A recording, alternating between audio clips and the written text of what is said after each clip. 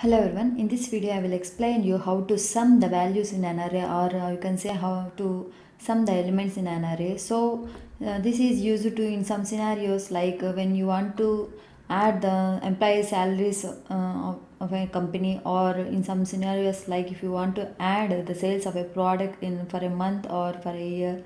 In that scenarios you can use this sum method. So let me show you what is array. So array is a set of elements, and array variable is a type of variable which enables you to store multiple values of same data type. Like this, if you want to add an array of strings, you can add only strings and you can't add int in this array.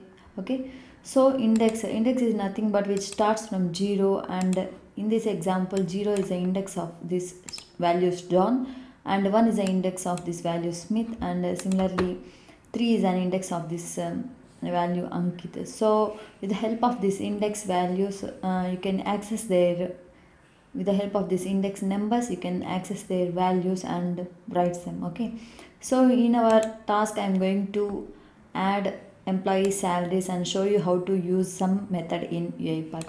So let's go to UiPath Studio, and I'm going to add assign activity into our designer panel, and I will create a array variable,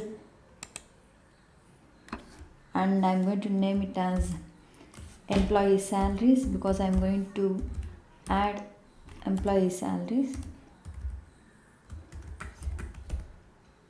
So employee salary. Okay, so I'm going to give some values in this field.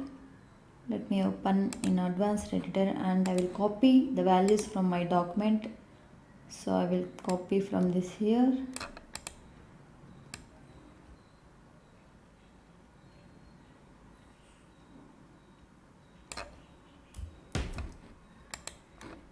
and paste. Okay, so here are 5 values, and I'm going to sum all these values. So these are the salaries of employees, and click on OK, and I'm going to change its variable type to array of int. Okay, so click on this drop down and click on this array of t is nothing but type and array of int. Okay, so click on OK, and I'm going to use message box activity, or I can use write line activity to display the output. So write line, and let me give array variable name employee salary dot. I will use this predefined sum method, and I will convert this to string. Okay, so let me show you in advanced editor. So array variable name and predefined sum method, and I have converted this to string because this write line activity displays the output in text manner. Okay, so let me run the code.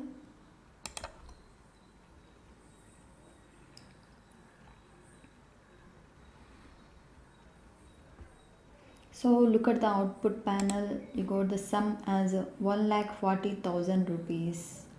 Okay, so which adds all the employee salaries, and it is displaying the output in this write line activity at output panel. Okay, so this is how to use sum method in UiPath.